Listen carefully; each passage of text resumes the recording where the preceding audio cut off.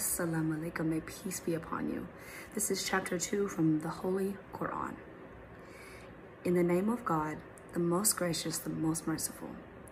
Alif, Lam, Mim. This is the book.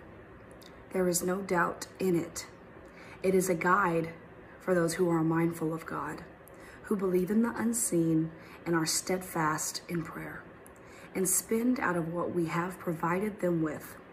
Those who believe in the revelation sent down to you and in what was sent down before you, and firmly believe in the life to come, they are the people who are rightly following their Lord, and it is they who shall be successful. As for those who are bent on denying the truth, it makes no difference to them whether you warn them or not. They will not believe. God has sealed their hearts and their ears, and over their eyes there's a covering. They will have a terrible punishment. There are some who say, we believe in God in the last day, yet they are not believers. They seek to deceive God and the believers, but they only deceive themselves, though they do not realize it. In their hearts is a disease, which God has increased.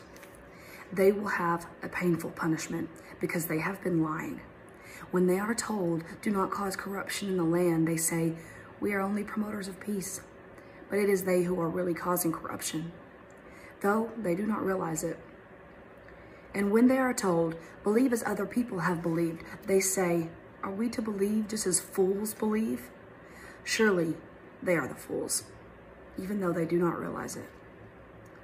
When they meet those who believe, they say, we believe. But when they are alone with their evil leaders, they say, we are really with you.